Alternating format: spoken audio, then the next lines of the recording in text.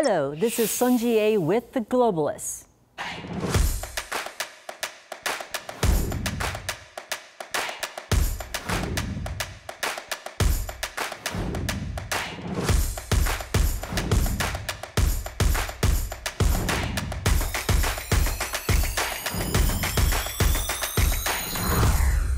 It is said that literature defines us, whether it be Charles Dickens as a Brit or Ernest Hemingway as an American. But the real power of literature is that despite such differences, it also unites us, allows us to empathize with each other's joys and sorrows. On this episode of The Globalists, we have such a writer, a storyteller that has told the story of Korea and Koreans to the world.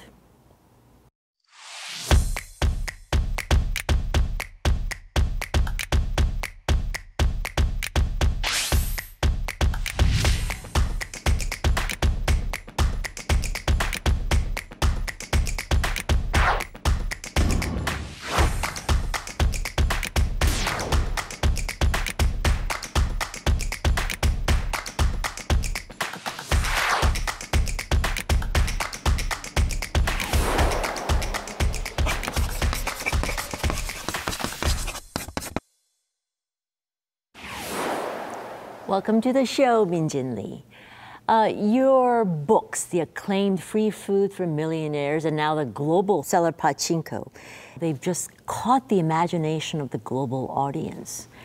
What do you think about these stories has captured the audiences so? I think that most people around the world know very little about Korean people. And whatever they do know about Korean people, very often it's based on stereotypes which are really old-fashioned and also very wrong. It's not even a true stereotype.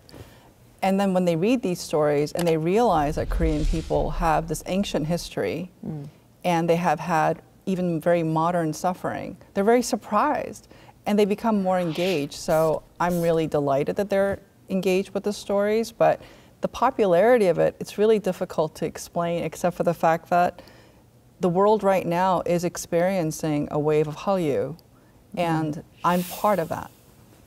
But you have, of course, a following in the global audience, but now in Korea as well. And, you know, I think you were quoted somewhere saying that your Korean audiences are some of your most critical. What has been the response? Well, I think the reason why I said that the Koreans can be the most critical is because perhaps I care about the Korean response more than everybody else's. So part of it is that I want the approval of the Korean audience and the Korean readers very much. And that took me a long time to get to the level of confidence to which I can say, I am writing about Koreans and I can deal with whatever the response is. And that took me a long time in terms of doing the homework that I needed to do. Do you feel sometimes it might have been easier if you were not of Korean descent? Well, recently, when I received the Manhei Prize, I was told by one of the nominators that they thought the reason why I was able to write Pachinko is because I wasn't Korean. If I was Korean, which I thought was fascinating, if I was Korean, I wouldn't have attempted such a large thing. And I think that's actually kind of makes sense to me. I didn't know how large this book was going to be, and I didn't know that it would take up most of my adult life in order to write the proper story, to get the story correct. Perhaps if I had already known how difficult it is, I wouldn't have even ventured down that path. But now that you have, and you have very successfally, I would like to say. I mean, the trilogy, as they say, it's the... and I call it the Koreans. Oh yes, the Koreans. They deal with the Korean stories, but they have a greater relevance to people. You know, the whole diaspora experience, it's the marginal groups and how it's difficult for them to assimilate. Do you find that relevance in other people coming up to you with stories about their experiences? Well, I have this very strange experience of having had these books be successful to a mainstream audience in the United States. So I would have people who were like a white Jewish man who's 75 from upstate New York tell me, I'm Casey Han. And that was really quite stunning. So things like that would happen to me very often. People who are Hungarian, people from Palestinian descent, or people from Lebanon saying, I really identify with Sanja's story. And what they're really saying is, I know what it's like to be hyper-visible for persecution and to be invisible for credit. And that is the experience of being an outsider, is that when things are very bad, you get blamed very quickly. So you're hyper-visible. But then when things that you're doing well are going on, you're almost invisible and you don't get credit. Like the experience of Asian American women right now in America. So even though they're very visible in being seen as successful, the reality is their experience, it isn't true. And despite all of their education and efforts, there is discrimination going on against Asian Americans, male and female, in the management level, in the C-level spaces. And I think people don't want to talk about that. And I don't have a problem talking about that because as a writer, you're always sort of on the outside. You're allowed to make these kinds of comments. In that context, every one of your books has a thesis statement. And I love the one for Pachinko, and it starts with, history has failed us, but no matter. It almost brings back Scarlett O'Hara in Gone with the Wind. I don't give a damn. Yeah, in which I don't give a damn when I'm not going to worry about today, I'll worry about it tomorrow, type of thing. What did you mean by this thesis statement? I think that as somebody who trained in history at university, I was really interested in how history does not reflect the actual stories of ordinary people. Ordinary people are always neglected in history books because we don't leave primary documents. And as a historian, I understand why they're not considered, because if they don't have diaries or photographs, if there are no newspaper accounts of you, then you don't even exist. But if you think about it, that's absurd, that most of the world actually, they're undocumented. And then I really thought about how all of my interviews and all of my research indicates that it doesn't matter because ordinary people, their attitude is, I'm going to survive anyway. So I wanted my thesis statement to say, even the establishment, even for those of us who are not kings or princesses, for those of us, we have still had this really important life. And it doesn't matter if there's no document of it because our lives really matter. So that's what I really meant. So in some ways, their lives are much more real than what happens. Our lives, your life and my life, especially as women. Yes, ordinary women. Ordinary women. What part of a life of a Korean did you feel you wanted to highlight that the world did not understand? I think the working lives of ordinary people are very important.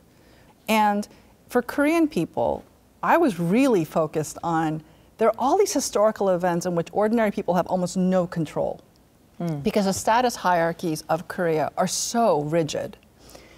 And yet, their lives are really interesting and meaningful. So I thought, well, I want to highlight that of being Korean, is what is your occupation? What is your actual role in the hierarchy of Korea? And what does that look like on a day-to-day basis? How did you survive when there was an occupation, a colonization, and there were wars?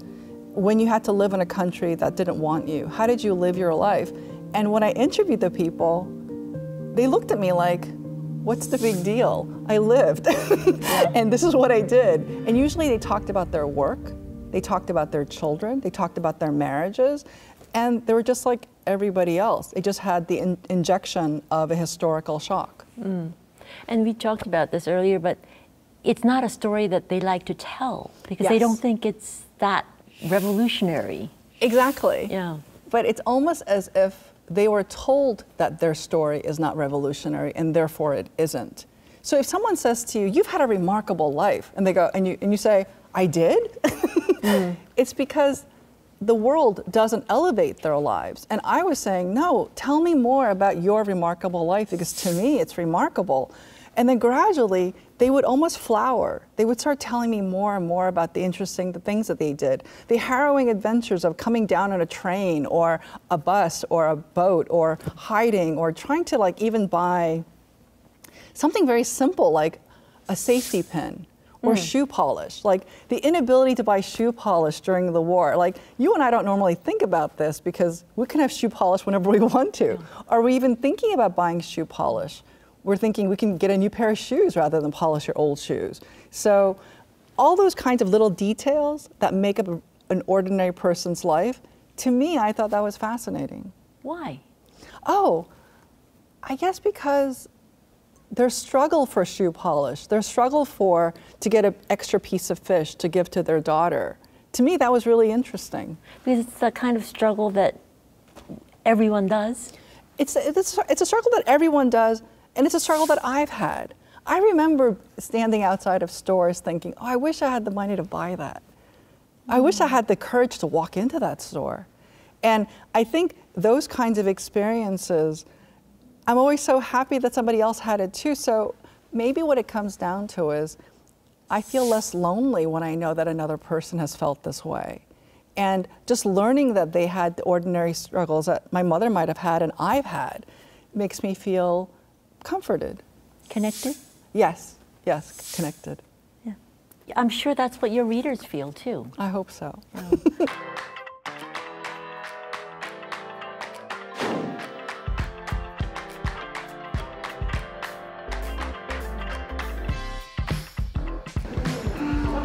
Are you Subin?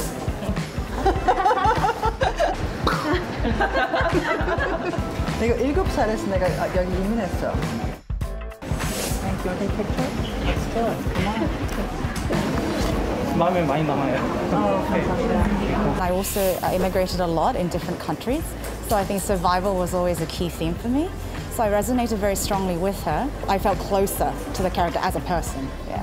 I cannot compare to how our ancestors survived, but I also had my darkest times in my life, so I empathized Sanja of how she survived from adversity. 이민진 작가의 얘기를 동영상을 보면요, 본인이 한국인을 만날 때마다 우리는 책에서도 그렇게 썼지만 We are our family라고 이렇게 적었어요. 그러니까 우리는 모두 가족이다.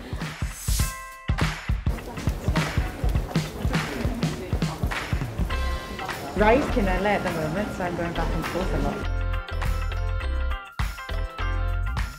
I really resonated with her experience of having to go somewhere that she had no idea where she was going.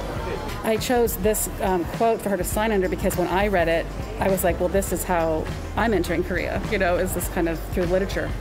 She wants to speak for those who have no voice and also to connect people. I think throughout her stories, all the characters are searching for connection and for love. I think it's the way she really writes women and writes the connections, and it's just like you can feel what they're feeling, and it's a really amazing experience to read. As one reader, I connect. Thank you. You tell the story about normal Koreans, but I think your passion also lies in Korean women. What about Korean women do you feel is an untold story? Oh, I think that most people around the world have no idea how much Ajummas have done for Korea in order for it to become the miracle on the Han. The unsung heroes, I think, of Korea are the women.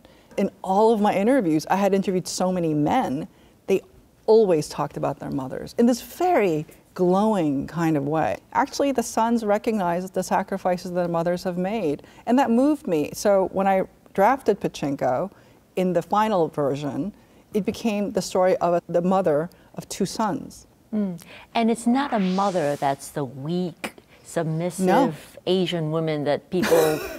The fake stereotype. Yeah, the fake stereotype. It is a different kind of woman that they describe their mothers to be. Very stoic, very tough.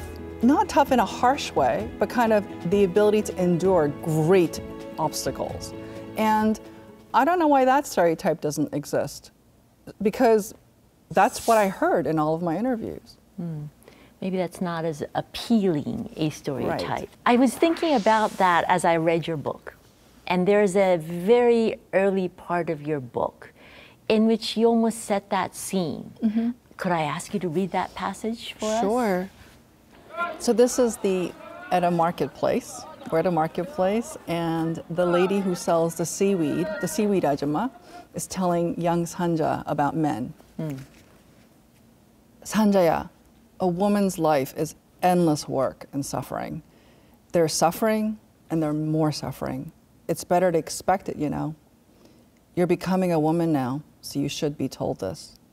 For a woman, the man you marry will determine the quality of your life completely.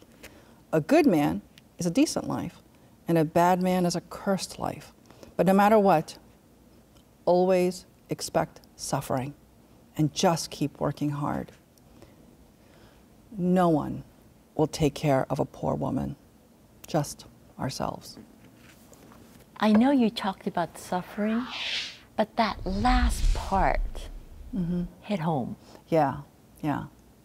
Because poor women, nobody takes care of them except other poor women. Yeah. And it is a refrain I heard over and over again, and it moved me because it's true. It's true. If you talk to oppressed minority women, they all say the same thing. My sisters came in through for me, and it wasn't like sisters, literally biological sisters. It's other women at their churches, it's other women in their neighborhood, the other school moms that they know.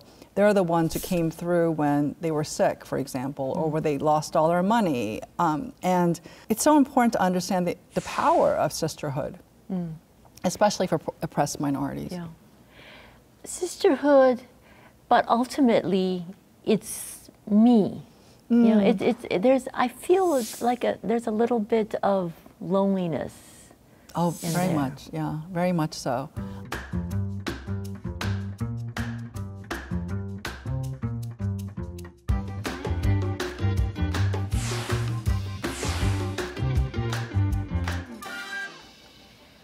I hear you're a meticulous researcher. I think it's that lawyer background. It's my nerd. Yeah. It's my inner nerd. Yes. Inner nerd. And it took you like 10 years to finish Pachinko. What was that process like? If you really want to understand why I'm a meticulous researcher, it's not just because I'm a nerd, but I think it's because I'm really insecure. Like, I think if I was a very confident person, I would just sort of sit down and say, this is a story, accept it. I don't feel that way ever. I feel like this is the story and accept it only after I did all the research and I could defend it.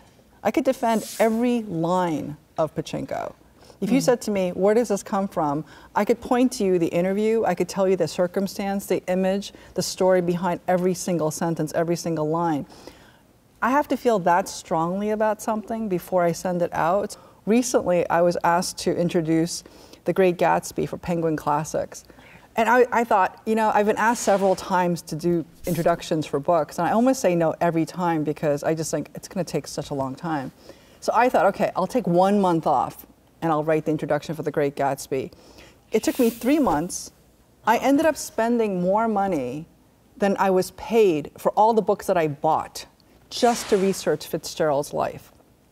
I ended up writing an introductory essay, and it had almost 100 footnotes. But by the time I finished it, I felt like, oh, I have spoken on The Great Gatsby, and it stands. And I felt really strong about what I said. And I thought, very importantly, I wanted the world to know a Korean-American woman writer has spoken on The Great Gatsby. The Great American Novel. The Great American Novel, the so-called Great American Novel. And I'm proud to say that I spoke on it. If I'm an unconsciously deputized person for my community, then my insecurities are fairly well reasoned. I feel like I should do well because if I don't do well, it does reflect on others. On that point, your next novel, American Hagwon. Oh, I like that name. Oh, thank you. My publishers are quite pleased with it too. Yes. I mean, that's definitely on the education. Where are you going with this book? Well, with American Hagwon in particular, the historical event that I was interested in as a backdrop, as a pivotal point, is the Asian financial crisis. If you ask any Korean person living today, what was a big moment for you? They would not say it's the Korean War. They would actually say the Asian financial crisis. They call it the IMF crisis. Right, the IMF crisis.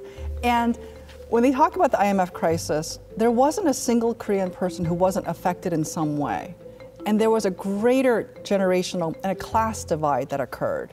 So I'm interested in class and generational conflict. And very often you have class divisions within generations, right? When I meet young people at universities, I'm a college professor, And if they're a Korean person from Australia, a Korean kid from Canada, a Korean kid from Brazil, whatever, their parents could be lawyers, doctors, diplomats.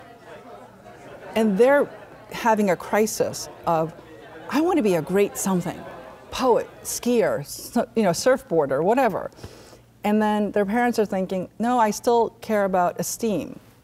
When I see young people trying to figure out how to be my best self, and all these other voices are just saying, you got to earn a good salary, you got to get married, you have to be respected, they don't get a chance to actually develop. They don't even give themselves a shot.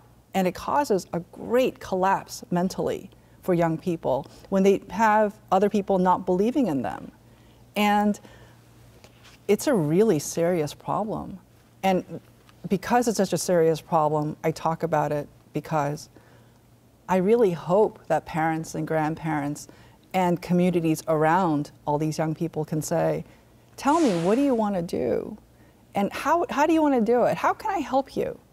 But the Hagwon is where it all culminates? Yeah. Well, the Hagwon, it's funny because if you say the word Hagwon to a Korean person, they go, whoa. Yeah. The parents will say, oh, it's so stupid, it's expensive. And then the kids are like, oh, it depends. A Hagwon is just any place where people learn things. It's not a bad thing. I think what causes Hagwons to be despised by some people is the cost very often, and also the unfairness that I could have access to Hagwons, but then you don't. Yeah. Right?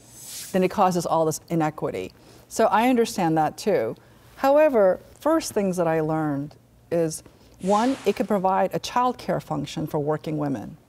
The other thing that I learned about Hagwons was that there's so many different kinds. There are so many different kinds of Hagwon stories that after a while I realized all the stereotypes, again, were not true. That sometimes there are very necessary parts of society, and other parts were that if these women didn't have any source of government support to take care of their families, and if their colleagues weren't going to help them, if they couldn't find childcare, and this woman went to college and actually had something to teach, then it was actually perfectly reasonable for her to be a Hagwon owner. It's such a true reflection of Hagwon. I've never heard this before. And so I'm thinking to myself, you're going to get a lot of differing opinions about American Hagwon. Yes. You're prepared for that, right? I think I'm prepared for it. And you know what? I'm going to say something really strange. I operate my research out of a deep love of Koreans. And it's the love that Koreans deserve. And I think I really want to be sympathetic rather than starting out with a bias against Koreans. So I think that if I'm in a position in which I could really love somebody, and not love like in a propaganda kind of way, because that's stupid, but to try to understand, like, where are you coming from? And how do I love you? Talk about a strange thing to talk about, but it has to be an attitude of love. And then people will tell you the truth because they can't feel judged. And when I interview people and go to Hagwons, I'm not judging their life choices. Like, if you are a great Hagwon owner, to me, that is a great achievement because that means that you've helped kids. I can't think of anything more noble than helping children. But I think a lot of people who are Hagwon owners feel very judged. And I think that's a lot of hypocrisy. You can't use a system and then say terrible things about them afterwards. And because I'm not a Hagwon user, because I'm just a writer, I want to approach it with a kind of fairness. But underneath the fairness, it's really love. I know that's weird. Not as weird as you would think. I think that's a great note to end our interview today. Oh, thank you. I had a great time talking with you. Oh, you're awesome, Jude. And I thank you for really taking the Korean story to the world. And because you do it with love, I think it resonates. Oh, thank you. So thank you for talking to us today. And I wish you great success. Thank you. It's an honor to be here. So thank you very much for joining us today. And that's it for me with The Globalists.